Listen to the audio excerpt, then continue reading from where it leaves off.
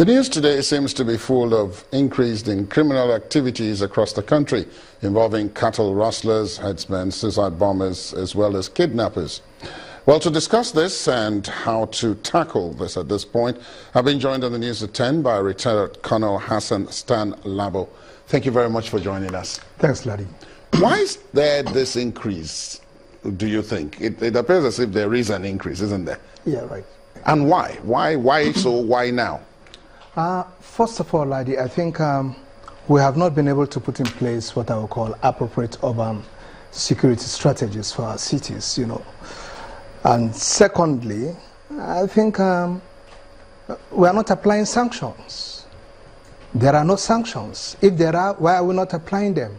Because look, let me tell you, irrespective of whether the Fulanis involved in, I'm looking at the headsmen now, because you mentioned a lot of other things.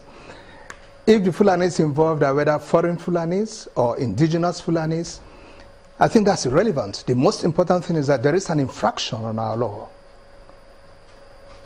And that calls for what? Arrest and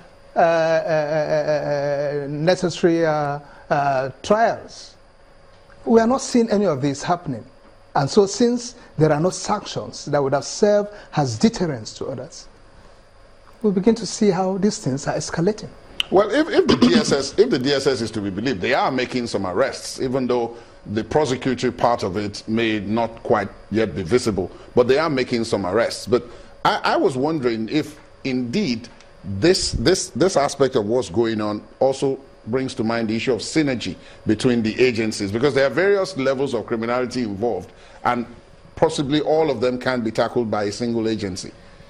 I think to a greater extent we want the level of synergy ongoing amongst the law enforcement agencies, even though I would say there is still room for improvement. And then outside the law enforcement agencies, I think I would still want to see some serious cooperation by the judiciary. Okay? I don't know.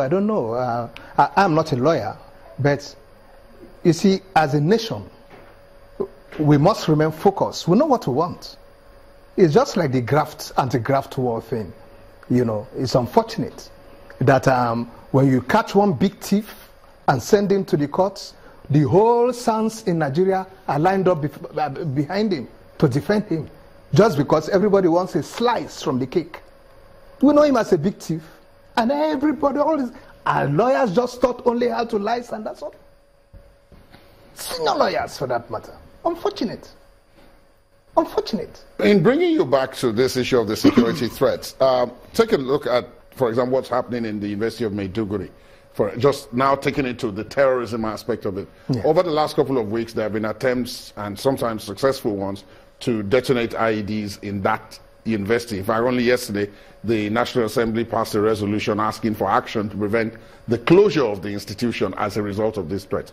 Now, some have pointed out that there is a lack in the human intelligence capacity, that many of these people are not outsiders. They are people who live within those communities, and that people sometimes know them. Laddie, intelligence must be citizen-driven. Okay? The citizen must be seen to be taking ownership of his security.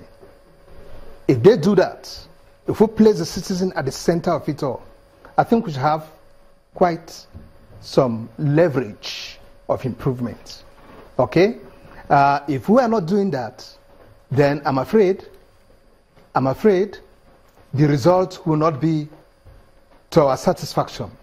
Why? Because let's face it, when the citizen takes ownership of his security, this concept of see something, say something, you don't have to preach it anymore. He knows what he's got to do. Inform the nearest law enforcement agents. When we are talking about terrorism, these guys live amongst us. Terrorism is a different ball game altogether. Okay? These guys live amongst us. And in most cases, like you know with terrorism, the battle space at times is not even defined. Okay? The guy might be living amongst you, but he's faceless. It could be your own blood brother or sister dining with you on the same dining table. Only in the next 2-3 hours, he's exploding a bomb in one motor park somewhere. And when you see his corpse, you get shocked. My own blood brother? That's terrorism for you. So we must do everything to ensure that citizens get soaked into this idea of, look, taking the ownership of security. Thank you very much, retired Colonel Hassan Stanlabo, for joining us tonight. I appreciate It's a very that. complicated problem, Yeah. but we hope we will be able to get out of it. Thank you. Thank you.